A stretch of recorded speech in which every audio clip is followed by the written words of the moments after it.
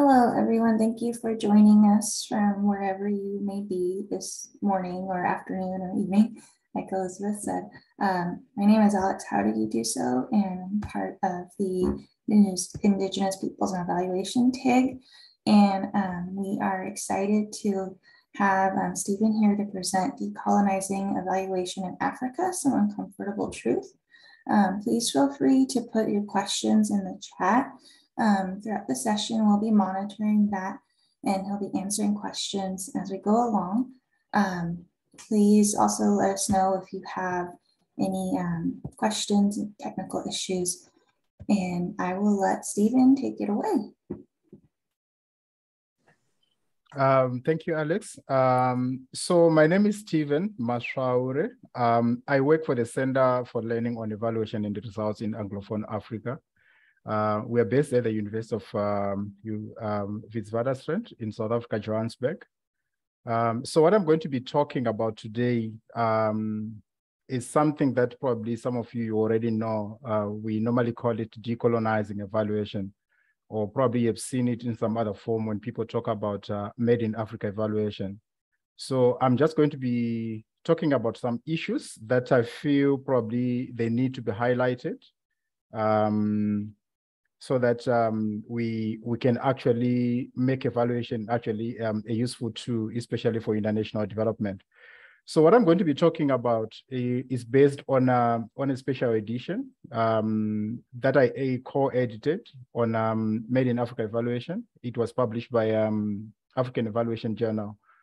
I think it's we got 12 papers in the special edition, and they actually have got some interesting tech on decolonizing evaluation and also indigenous knowledge systems. So they touch quite a number of things around evaluation, and it was published during the first week of September. So the objective of the paper is actually, what I'm trying to do is to reshape the thinking around international development and evaluation, because you cannot talk about evaluation without talking about international development. So that's the main objective of the paper, to just reshaping the thinking around international development. So the paper that I'm going to be presenting is structured in 4 sections. The first one, I'm just going to be talking a little bit about colonial history and its implication on development. Because quite a lot of people these days, they want to forget about colonial history and then just move on to the present, without actually understanding in terms of the implications of colonial history. Then I'm also going to talk about post-colonial development and evaluation. This is the stage where we are in. And then I'll move on to Made in Africa evaluation, just to introduce it, to say what is it that we want to achieve. And then I will talk about recommendations. So let me start by talking about colonialism. So I think all of us, we know what happened in the 18th and 19th century, especially in the African space. I think there are only 2 countries that were not colonized out of the 52 countries that we have in Africa.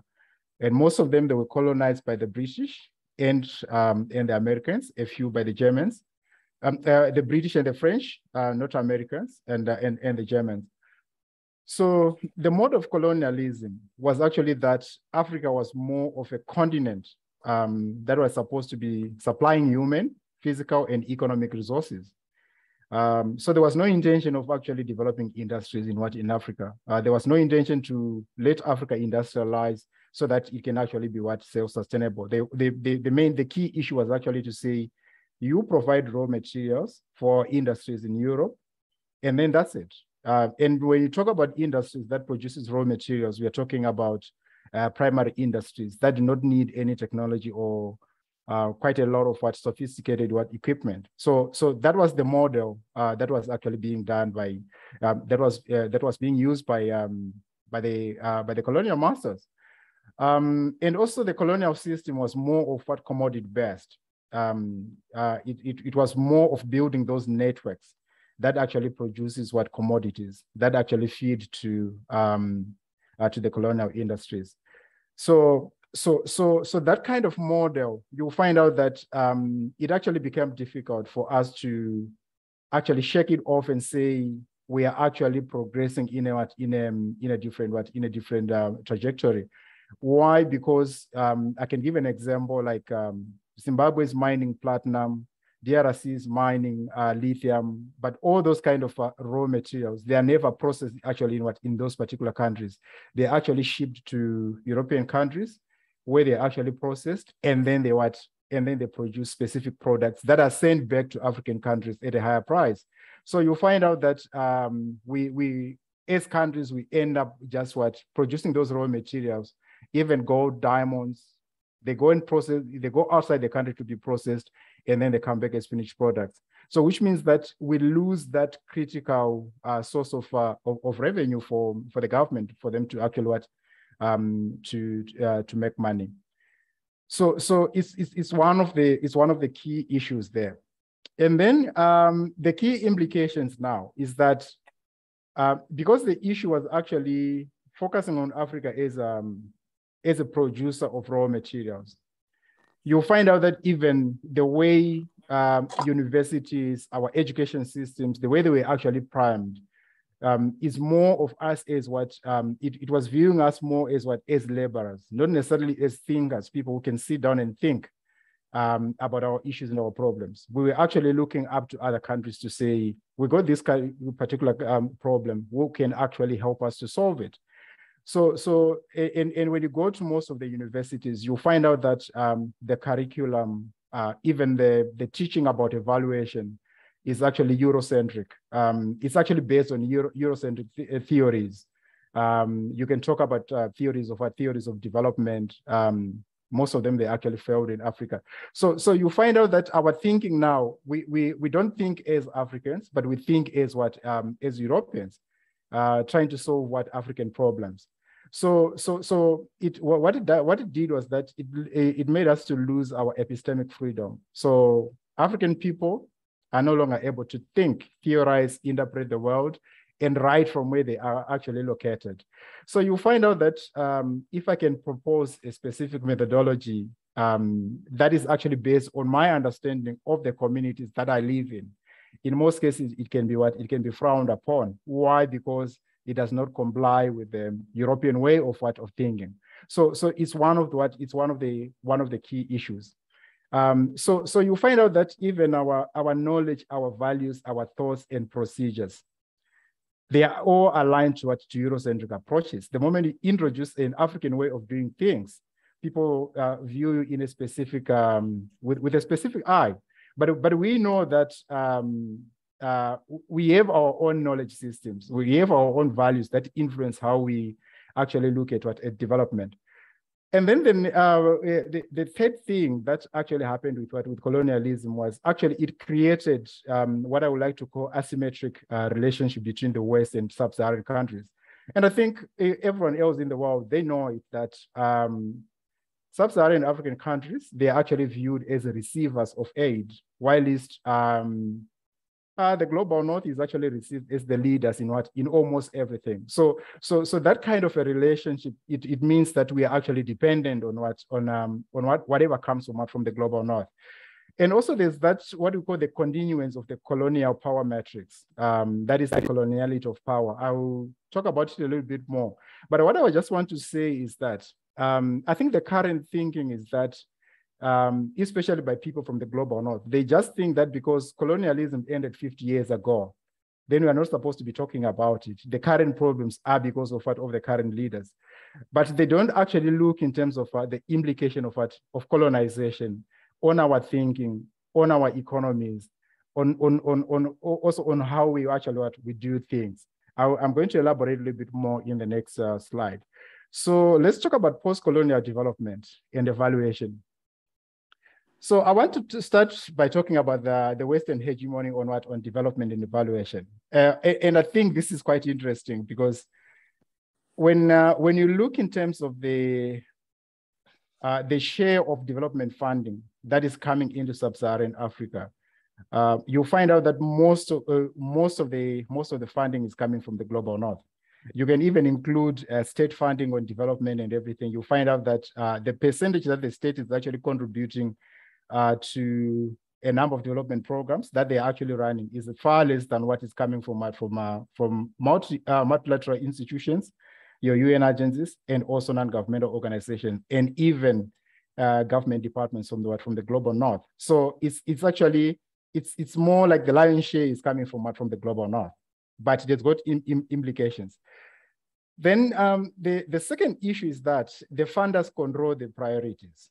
And I think this is one of the biggest problems. So when I'm saying priorities, I just mean like for example, I'll give you a very good example. At times I'm engaged to evaluate a specific problem. And for me, from my side, as someone else who lives in Africa, who knows what is actually happening in the development space, I always ask, what was your problem that we're trying to address here? And you find out that whatever that organization was trying to address is not necessarily a problem, according to the people who are receiving that development aid. So so it means that the priority that was actually decided by the funder is not necessarily the priority for the beneficiaries of that particular program.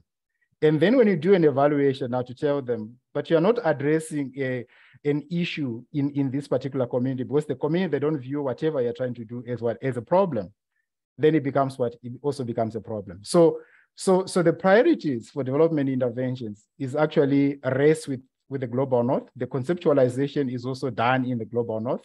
The design also done in the global north. Implementation is highly controlled by the global north, and also the evaluation. And I'm going to talk about the evaluation a little bit more. How is it controlled by the global north? So you find out that that is in terms of the development space. So the evaluation space is also a microcosm of the African development space. To say that most of the evaluators who are actually evaluating programs that are being implemented or funded from the global north are normally evaluators from the global north, and with very little involvement of the local people who are working in those particular communities. So you find out that international development organizations, they act as proxies of the Western epistemological hegemony. So this is what happens. You find out that I think from the 1950s, when you go back to history, we are still witnessing the same problems. If it is poverty, if it is lack of clean water, if it is inequality, if it is poor education, poor development outcomes, we are still witnessing them, despite the fact that there's been quite large resources that has actually been invested in to address those particular problems. So you only see just a few countries, probably like South Africa, but South Africa has got also its own problems of inequality and poverty. You find out that the problems are still the same. They're still there. They are not going away. So when someone else is still addressing problems that were identified 40 years ago and significant resources have been actually invested in it, then why is that problem still available? It goes back to evaluation to say, what are the evaluators actually telling the people who are funding or implementing these particular programs? Because you should reach a specific point where you say, enough is enough. Let me just say the truth. But the issue is that the methodologies that are being used now are not able to pick up the key challenges that are actually there. So I can give an example, especially in terms of these particular issues. You'll find out that an organization that provides humanitarian aid, let's say in terms of addressing food security, he has been working in the same community for more than 20 years. It's no longer humanitarian aid, because there's need to actually have a sustainable program that addresses that particular challenge, but it's not actually happening. So you also find out that the funders, although they are diverse and heterogeneous at times, you find out that they are guided by the same principles and same approach. We know this for international non-governmental organizations, UN agencies, they all use the same approach. So you find also that majority of decision makers in international development are from the West. When I'm saying decision makers, I mean even to change implementation strategy, you'll find out that the local people who are doing the implementation can't change it without actually consulting the international funders. Then you also find out that the commissioners of evaluation from the global north, let's say it's an international non-governmental organization, probably based in the Netherlands. They prefer evaluators from the global north. That's one thing that normally happens. And this is quite very simple. If you look in terms of most of the evaluations done in the African space by International Development Organization, you find out that the lead evaluator is actually from what? From the global north. So why are they being engaged? Because of what? Of their perceived skills. And then the appointed evaluators also prefer the methodologies that are either dictated to them by the commissioners or those that are aligned with the what? Western epistemological underpinnings. So you find out that the room to change is very limited. Why? Because the system is actually against actually localization of evaluation, if I may say so. So then when it comes to program implementation, this is one of the key challenges that is always there. And I don't know how it's supposed to be addressed. So there's an individual or a person who is called a technical backstop. So let me just explain what it is. So you find out that, let's say there's an international non-governmental organization operating a decentralized system. They got a local unit in an African country. You'll find out that if they get funding, let's say from the United States government to implement a specific program in that particular country, that international non-governmental organization will actually hire locals to do the implementation. You might actually have people like the chief of party, the technical advisors, or people who are coming from the community where the project is actually being implemented. But those people are actually controlled by what we call the technical backstops. And in most cases, the technical backstops are the people who actually develop the proposal. And these people are actually based outside the country. And they lead in program design, program implementation, and evaluation. So it's more like they control each and every aspect of the program or project. So what it means is that even if the local people who are doing the implementation, they pick up something that can actually require to change the design of the program. In most cases, they will have to pass it through the technical backstop who can actually say, no, we can't change the program now. But these are the local people who are doing the implementation at the local level. They understand the context in which they're doing the implementation. And it also goes back to evaluation. When you try to nominate an evaluator, you find out that the overall approval comes so much from the technical backstop. So you find that's in the end, you find an evaluator who doesn't understand the local conditions, who actually comes from the global north for 20 days to do the evaluation and goes back, and then that's it. So you find out that it becomes a problem where even if local people are doing the implementation, they don't have control over the design, the implementation itself, the monitoring itself, and the evaluation of that particular program. So what it does now is that this is what Gacheni said in 2015. Africa is largely a product of active operations of colonial matrices of power that were well-funded as invisible in various designs. Those particular designs, they actually perpetuate the colonial approach to development in Africa. So I'm just going to talk about coloniality of power in evaluations next. So coloniality of power, it was said so by Maldonado Torres in 2007. It refers to long-standing patterns of power that emerged as a result of colonialism, but that define culture, labor, intersubjective relations, and knowledge production well beyond the strict limits of colonial administration. So the first one is actually asymmetrical race relations. So you find out that Blackness personifies a lack of evaluation skills and ignorance, while whiteness signals what competence and knowledge. And you find out that this approach has also been internalized by us as Africans.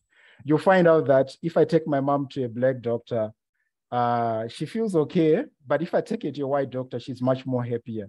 Our politicians, they do the same thing. They say one thing, but when they go to consult their lawyers, when they're in a tight space, they believe white lawyers or white attorneys are actually better than black attorneys. And we have seen it in Africa. And you find out that a recent graduate with an undergrad degree is actually instructing someone else with a PhD in a specific area of work that they are working in. Why? Because of what? Of the asymmetrical race relations.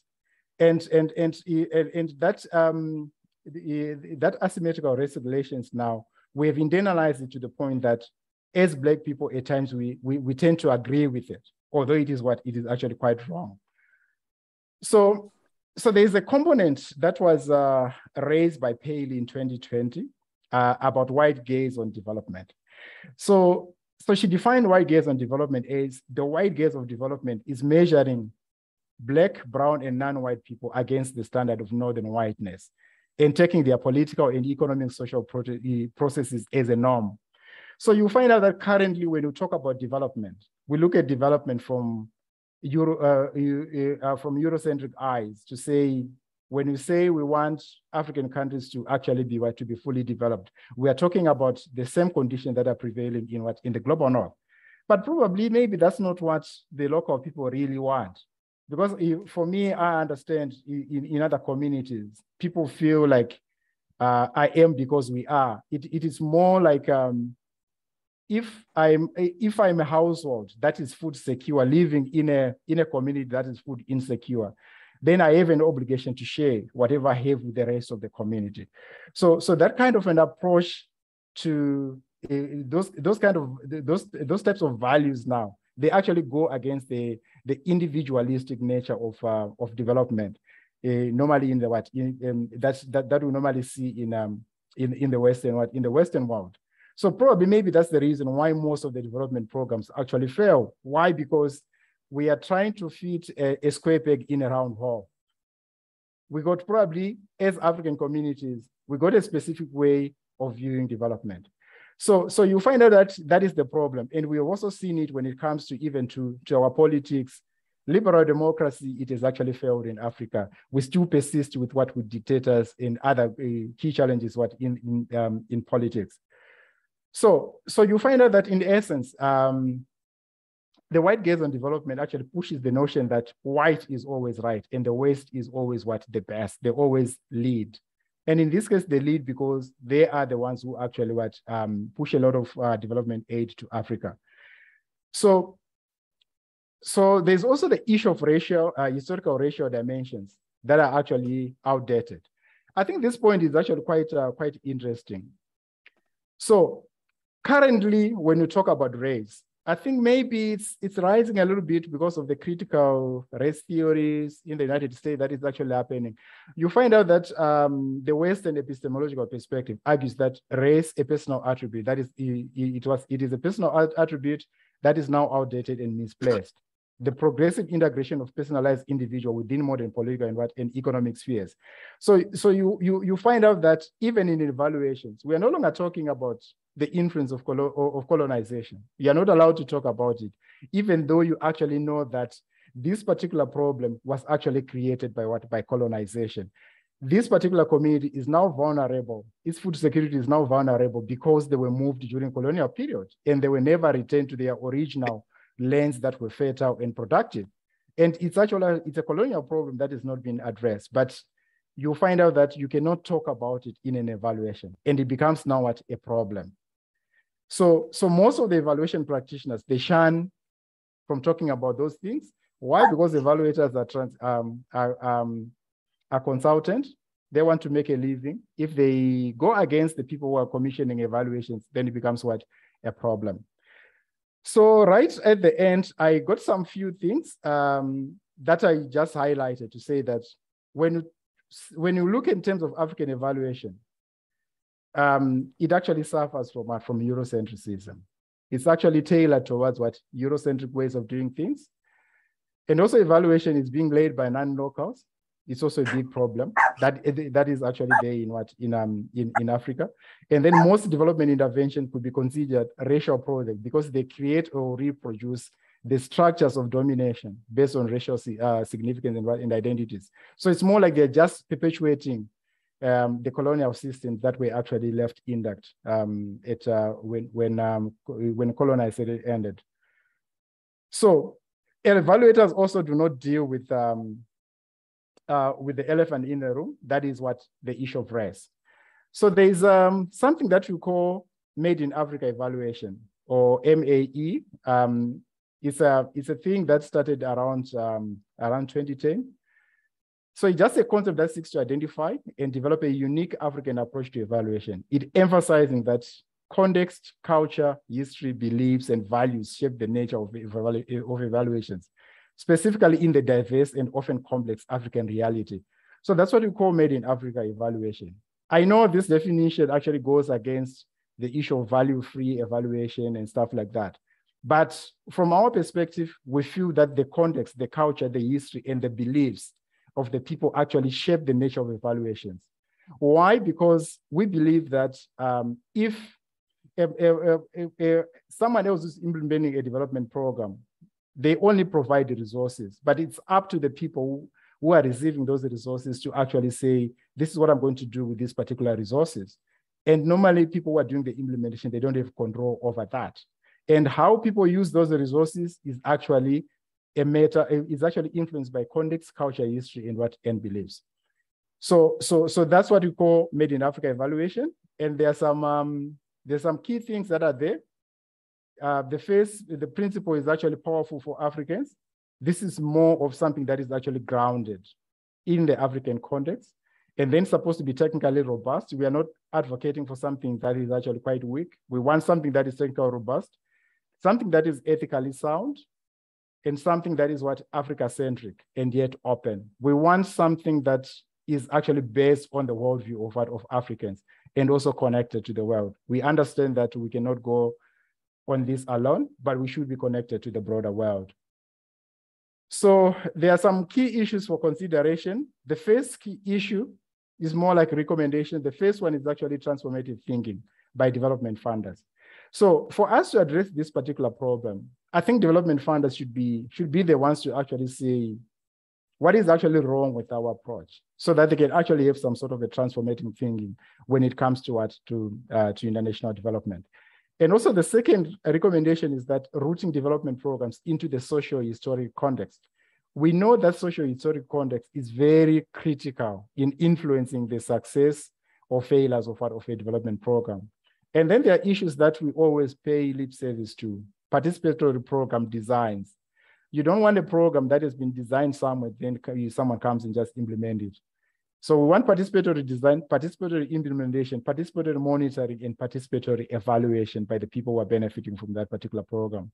Then the use of indigenous knowledge systems. Our communities are still ingrained indigenous knowledge systems. So no matter how you bring in new knowledge systems, you'll find out that people still resort to the indigenous knowledge system. So we have our own way of knowing. And our worldviews and also values and culture. So those ones are supposed to be factored in, especially in evaluation. And then there's something that is called ethnographic monitoring. I think most of the international development organizations, they are stuck in specific indicators. And those indicators, they're also taken for evaluation. And you find out that anything else that does not conform to the evaluation is not even considered. Even though it actually affects the program. So it also becomes what we're advocating for something that is what we call ethnographic monitoring. When you do ethnographic monitoring, you really embed yourself in the communities to actually see what is actually happening when actually introduce this particular intervention. Even at small case studies, in most cases, you find out that whatever you get from there is actually going to be something that is quite interesting. And I think this is based on the work that has been done by anthropologists, ethnographers in South America, in Africa. I think those are the people who actually brought in a new understanding of specific communities. And then the last part is actually Global North, funders, program implementers, they should actually be aware of their own biases, their power and their privilege. So at times they might not even show that they've got power. But from my perspective, I also view them as some people with power. And we've seen it even at people who are actually very good evaluators who are based in Africa. When we have personal conversations with them, they'll tell you that they fear the power of the international community. And so you find out that they don't say specific things, no matter how they feel about them, because they know that whoever they're talking about actually has got power to end their evaluation career. So I'm going to end here. Thank you, and I will be able to take questions.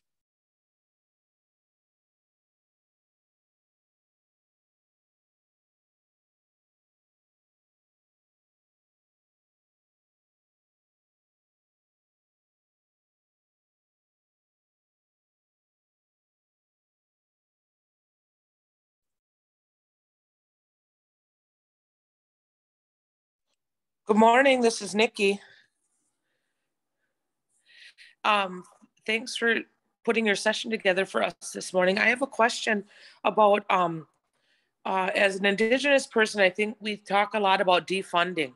Defunding foundations and people and things that, you know, may be well known for hurting our land, not upholding treaty rights and those types of things. So I always find myself in this really peculiar situation or tension.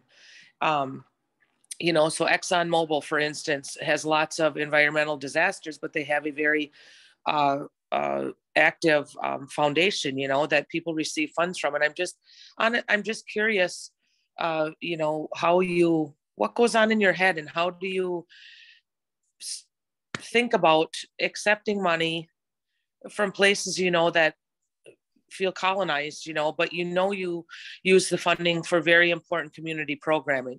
So I'm just trying to share with a brother, like, come tell me where you're at with these things. Maybe it'll help. And good morning. Good morning, Nikki. So let me respond to that. It's an interesting take here. So for me, from my side, I feel like there's nothing wrong with accepting the money, but the problem starts when the money comes with specific conditions. That's probably, as an implementer or as an evaluator, where I feel like I'm not making any impact in this particular even with this money. That's where the problem is, to say there's some great ideas that are there that just need specific funding. It doesn't matter where the money comes from. It might be coming from China. It might be coming from the worst environmental polluters. But the issue is actually that the conditions are the ones that actually that affects especially the outcome of that particular money. It should be money that should actually make an impact. And I think most of the foundation, they should actually start thinking about impact, not necessarily how much money have you actually given and how much of that money has been accounted for. Because I think that's the key goal currently, is that we got $300 million US. We have given 250 to African countries. We can account for all the 250 million. That's what they want. They are not talking about about impact. So we need to actually make those foundations actually start thinking about impact. How can this money actually make an impact or change in this particular community? I think that's what we all want, not necessarily to say accountability is the key issue, but impact should actually be the key issue. Are we making an impact in these particular communities? Because I'm sure you can keep on giving money every year, people are accounting for it, but then you discover after 30 years that you're not making an impact. Then it means that money was what? It was Masvaure. It was wasted. So to answer your question, wherever money is coming from, people are happy with it. But the issue actually becomes with the conditions. What kind of impact am I supposed to actually make? And this is supposed to come from the foundation, because if the foundation dictates that I want to see this specific impact in your community, then we are all happy. But that's not the case actually currently. I can give you one of the programs that I worked on maternal health. You'll find out that for monitoring, we actually produced quite a number of comprehensive indicators that we knew that these indicators will actually point us towards impact. And then when we submitted, we were only told, no, we only want 9 indicators. These indicators, how many people are you actually reaching? How many family methods are you actually distributing? And then that was it. So everything else that we're learning from the particular program, they didn't want anything to do with it. So it actually became a big problem. So it's those type of conditions that actually make that particular funding not make an impact. And it actually goes into evaluation. As an evaluator, someone who doesn't have any work for the next 6 months, if someone comes with 35 days to say, I want you to do 1, 2, 3, 4, 5 things, I can't even propose new methodologies. Well, why? Because probably I might not even get the job. So I also want to eat. So it's that kind of approach. So it's the approach to giving out that money that is quite critical. Thank you.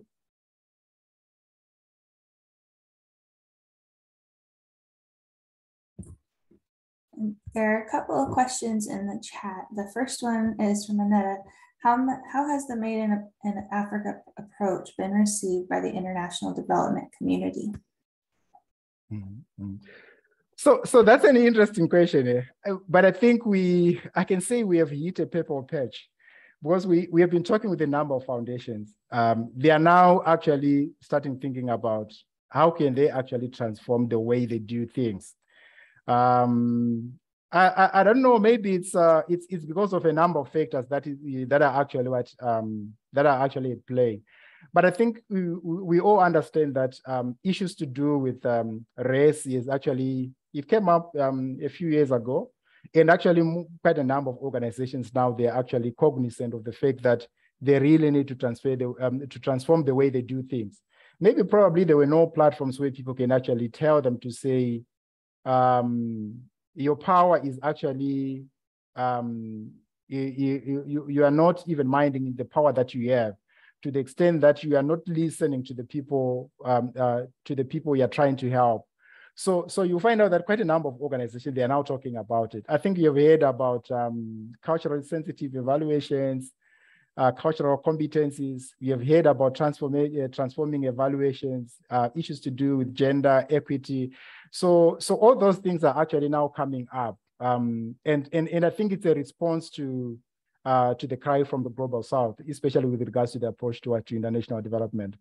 And it's a very interesting space now, because things are actually shaping up and actually changing. We are now moving from saying, I'm giving you this man, I want you to do 1, 2, 3, 4, 5 things. It's more now to say, give me your idea so that I can decide if I can fund you. So that's the kind of an approach that is actually what that is currently happening, and it's very interesting. So it's gaining traction. I think in the past 5 years it's been gaining traction, and it's quite interesting. Thank you.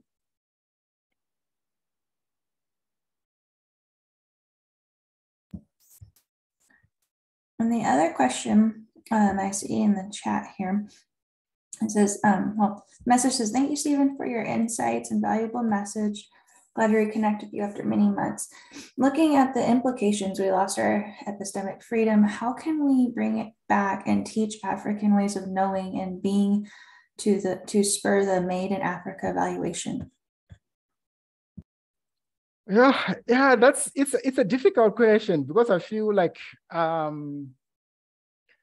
think it's like a saying, what you say in Africa, if you want to eat an elephant, you eat one piece at a time.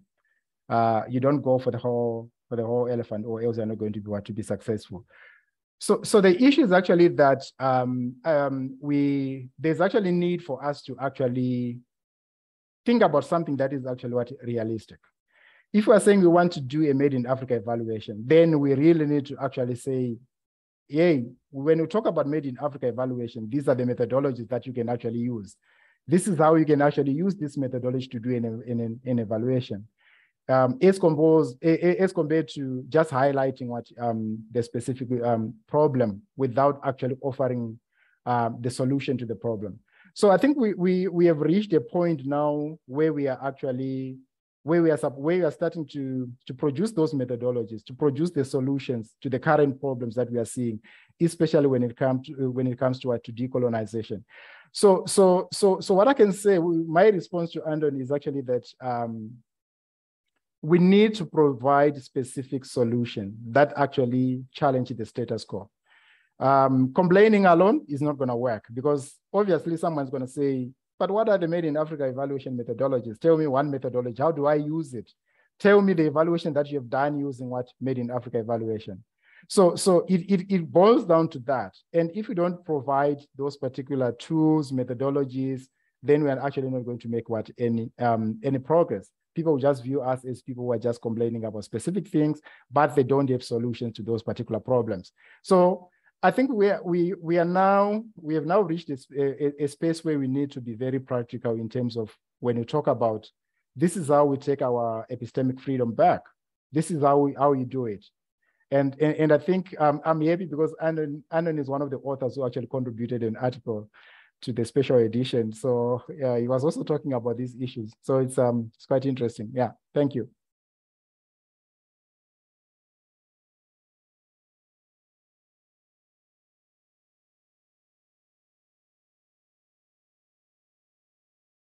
Yeah.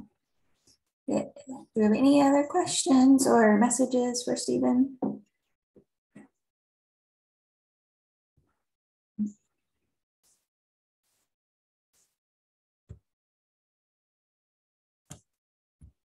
I just want to say a huge thank you. That was a really incredible presentation, and I know personally I got a lot from it, and it's definitely an area that I will be looking into a bit more, as there seems to be a lot of learning in this space. So really thank you for your time and your knowledge that you've shared today.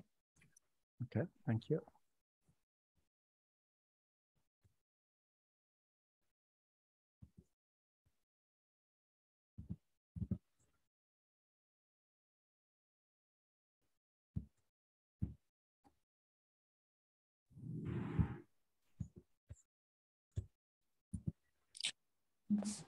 Okay, I got another question.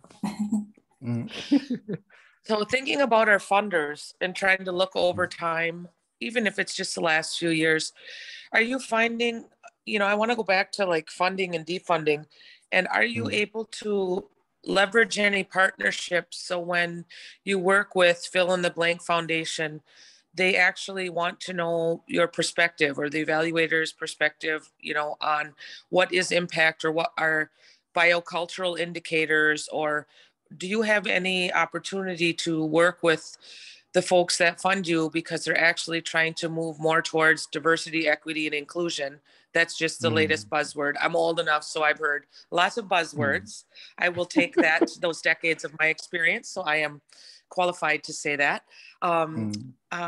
And I'm seeing, in the global north, I'm seeing a few more of our foundations actually hire and work with evaluators of color to help their capacity building around this area. And they are very open to, say, a medicine wheel or 7 directions framework or different indigenous or culturally responsive frameworks.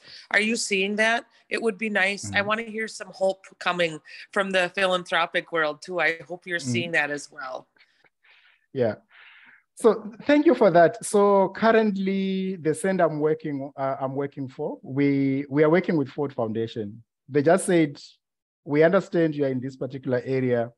You want to develop some stuff for equitable evaluation. Here's the funding. Can you do something around that area? So that funding, I think we just started the grant just now. It's actually going to produce some guidelines in terms of how to actually doing what we call equitable evaluation or evaluation in service of what, in service of equity. This is now from an African perspective. And I think we are primed to do that because we work in a number of African countries. So that's one thing. And also we are going to be developing some curriculum for equitable evaluation to say, if you want to do equitable evaluation, we can train you, and then we can also give you opportunities to do that. So it's gaining traction, and it's one of the interesting projects, especially from a funder who just say, here's the money, address this specific problem that you say you actually have in African countries. So that work will spill into the government departments and also into the international development space. So it's something that is quite interesting, and that specific approach, I think, we are starting to see it with a number of organizations wanting to partner with us. Some of them, they'll say, we want you to give technical assistance to specific organizations in terms of how to do things in a more appropriate way. Or maybe train some organizations around how do they actually deal with issues of equity in monitoring, equity especially in the evaluation space. How do they actually develop a transformative terms of reference for a specific evaluation? So we are starting to see traction around those particular areas. And it's actually encouraging for us, because I think people started talking about Made in Africa more than 10 years ago, but I think it died down. There were only something like maybe 5 or 6 publications around it, but I think currently they are also increasing in different forms. Some people, they would like to call it transformative evaluation, but we know that it all goes back to to Made in Africa. Yeah. So there is actually traction around that area, and I think we need more approaches like that. Yeah, thank you. And with just a shameless plug, we would love to hear posts or see things from you on our IPE TIG or Eval Indigenous about this curriculum, you know, made in Africa, the things that you're doing. That would be wonderful. We could share. And I guess secondly, just to bring more visibility, maybe next year, you know, you bring Ford Foundation or those of us who are working and you have, we talk about that. I wish more foundations could see what other foundations are doing, and maybe it would, you know, spark some interest. But really great work down there and really interesting. But share away on our social media. We love reading about stuff like that. Yeah. Thank you. Yeah, I'll definitely do that. Yeah. Thank you. Yep.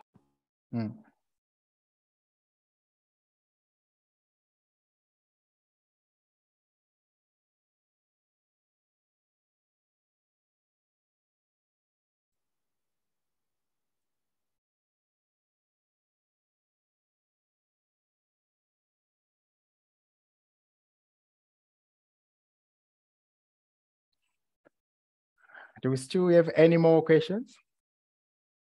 Just to clarify one thing, because I know there's that way people actually a misunderstanding around decolonization. When we talk about decolonization, we are not saying that we should go back to pre-colonization period. We are just talking about we know we have moved on, but we are talking about actually about the current present. Also maybe understanding our history, our beliefs, our culture, they all matter, and even our values, and actually how we perceive the world. I think it's one of the most important things, because when we look at the world, we look at it from a different angle. That's what we are just saying, to say, even when you fund a specific program, the people who are receiving it, they're not viewing it from your perspective. They are viewing it in a completely different way. And in most cases, the failure to actually factor that in actually leads to the program even not performing quite well. So is that kind of an approach? Because I think one person actually asked me to say, "Oh, you want us to go to the pre-colonial era?" No, we are not going back to the pre-colonial era. We're done with the pre-colonial era. So that's just maybe what a point of clarification there. Thank you.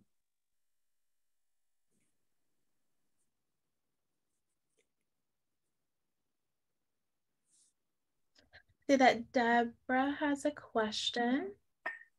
Hi, good morning. Actually, I have a response, but thank you so much, Stephen, for doing this and for presenting to each of us at these very bizarre times, in more ways than one. I was just wanting to respond, Nikki, to your invitation to Stephen to post more with the Indigenous TIG. That it occurs to me that there's the Foundation's TIG, and that maybe a joint presentation for next year's conference might be really a very valuable contribution to them. And I don't know if has that been done? Are you aware? Is anybody aware if there's been any joint presentations between the Indigenous TIG and the foundations? None in the 25 years that I can remember, but I don't have a great memory. But I think that we probably could bring Robert Wood Johnson Foundation along. But I think it would be a powerful and amazing presentation, because there's a lot of mutual love and respect, reciprocal learning, and proof that there can be a multi-ethnic, multi-intersectional way that we can do this work differently. And I think sometimes people can see that and be inspired by that, by the storytelling, of which we can talk about impact as well, that may be something that will boost some, indigeneity and love and life into the work, because it's really it's a challenging space, but it's not draining. There's lots of moments of joy, lots of moments of, wow, people really are including the grantees you get to work with. They're vibing using this new model. Oh, we never thought about this. And I'm telling you, the grantees are from all spaces and walks of life and ages and everything. So I think that would be super cool to be able to do. Well, and I just wanted to say that years ago, I was a program chair. I was the nonprofit. It's called the Foundations and Nonprofit TIG. And I was the nonprofit voice among many foundations. But I think they were really hungry to have that conversation with their, it's a safe place to have a conversation between people who are receiving the dollars and people who are giving the dollars. And dollar or whatever kind of monies it is, and it just occurred to me that might be a very rich space to have even sort of a subcommittee of that, a joint group. Stephen, we got to get it written into your Ford Foundation money so you can travel for I mean, I think a lot of dissemination and sense making of data is super important. And considering Madame President Veronica this year, we, like, oh, she would have liked that. There's always next year. Yes, yeah, we actually have a budget for that. So we are up for the invitation. Yeah.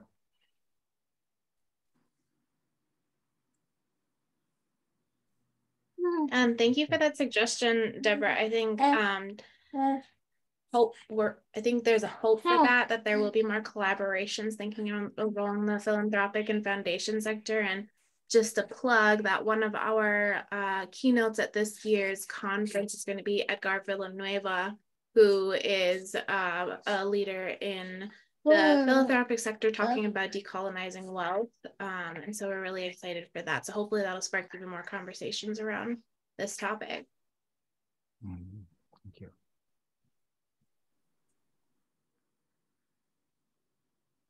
Any other questions, feedback?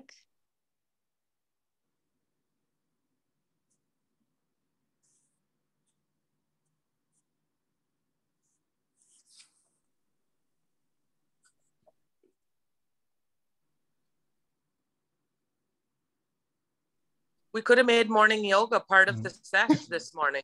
What I'm going to do after. Yeah.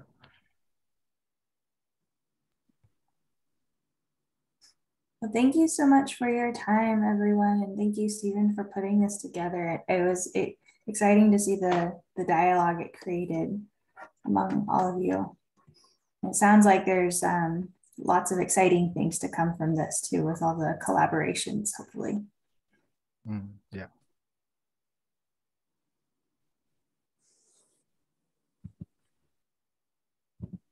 Great, thank you all so much for joining, and keep an eye out for our next presentation in this series. And Anita, do you have the date for that on hand?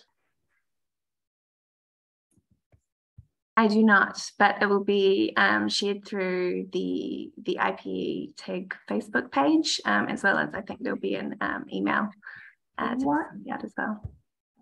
I want to say October 7th. Sounds about right. Okay.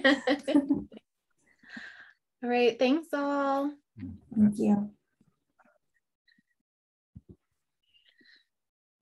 Thank you.